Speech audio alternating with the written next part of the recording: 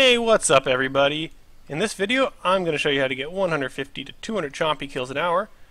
This is for after you've completed the Big Chompy Bird Hunting quest and want to get Chompy kills for the hats or diary requirements. I'd also recommend partial completion of Zorge Flesh Eaters to unlock the Comp Ogre Bow. It's not needed, but it definitely helps speed up kills as the Comp Ogre Bow has a faster attack speed than the normal Ogre Bow. The Comp Ogre Bow also allows you to use the brutal arrows, which will help you kill the Chompies faster, otherwise you'll be stuck using the normal Org arrows. I ended up using just under 200 arrows for 300 kills with Avas. I never picked up any arrows off the ground.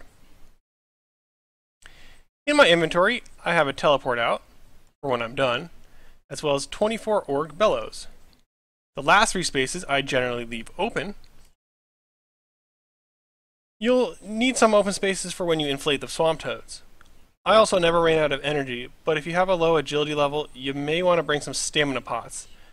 Depending on your level, you may be able to bring 1 or 2 pots. You can trade some of the Org bellows out, but I would highly recommend having a minimum of 20 bellows in your inventory.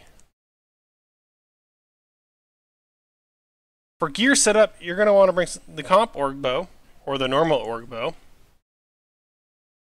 and the brutal arrows if you have the Comp Ogre Bow, or the normal Org arrows. Again, a Comp Ogre Bow and brutal arrows are the best. Some Dragonhide armor and Avas are essential. The rest is up to you. I like to bring some lightweight armor to reduce my weight, and also a necklace of anguish and archer ring are nice, but are not needed.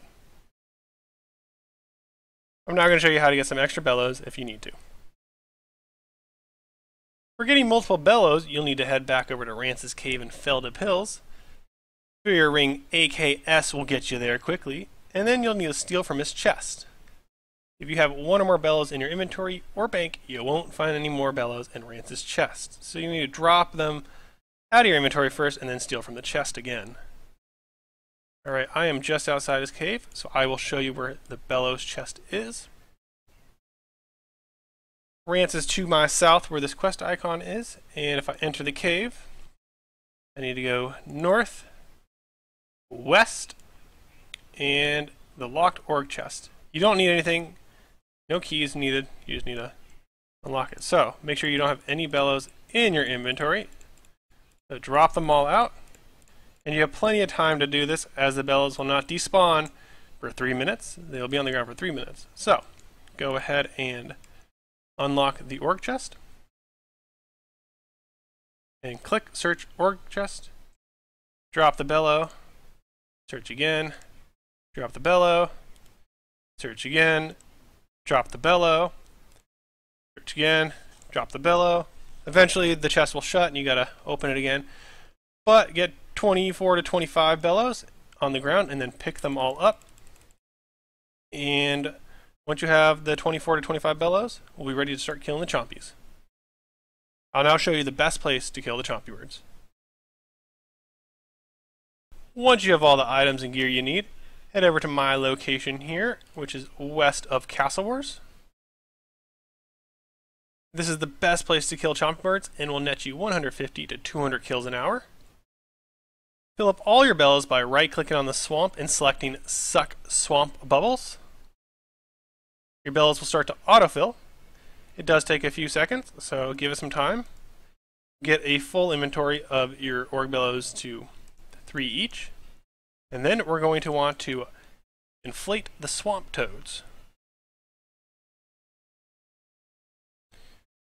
For this video right now, I'm going to stop, but I would continue to get a full inventory of bellows. So go ahead and inflate the swamp toads. And immediately drop that swamp toad on the ground. So you can easily just left click it and it'll drop automatically. Or you can right click and drop. And then get another swamp toad and inflate. And just keep doing this until Chompy birds start to spawn. If multiple Chompies spawn, attack all of them to get them off the toads, and then start killing them. You want to make sure you attack the Chompy the second it spawns. I always attacked all the Chompies and then went back to the first Chompy to spawn. The reason why you want to attack the Chompy first when it spawns is because the second you hit it with an arrow, it'll stop focusing on going after the toad, and it won't eat the toad. If you don't attack the Chompy, it will eat the toad, and there'll be one less toad on the ground. So you can see here, this Chompy is eating my toad, and that's going to make that toad disappear. But this Chompy, now that it's been attacked, it's no longer going to focus on toads. So now I can go back to this Chompy. Whenever a Chompy did spawn, I would just attack all of them in the order they spawned, and then I'd go back to the first Chompy that spawned and killed it. I never experienced any despawns. I believe one Chompy did walk south and never showed back up. You can keep an eye on the mini-map and on screen to see that when the Chompies do spawn, an arrow does appear on their head. To make it easier, the Chompies generally spawn by these two swamps. Sometimes they spawn over by where this Chompy is, or some down south, some over by the coast, and occasionally some over by Grah in this north. You do not need to pluck the Chompies for it to count. You only need to kill them for it to be considered a kill. To check your kill count, all you need to do is go to your bow and select check, and you'll see how many Chompies you have killed so far. Again, you don't need to pluck. I'll show you that plucking it does not add to the Chompy kill count, as my kill count did not go up at all. So go ahead and keep inflating the swamp toads and dropping them. You cannot drop them on each other. And just make sure you attack the Chompies as soon as possible so they do not despawn into your toads. I hope you found this video helpful. Please make sure to like, comment, and subscribe for more.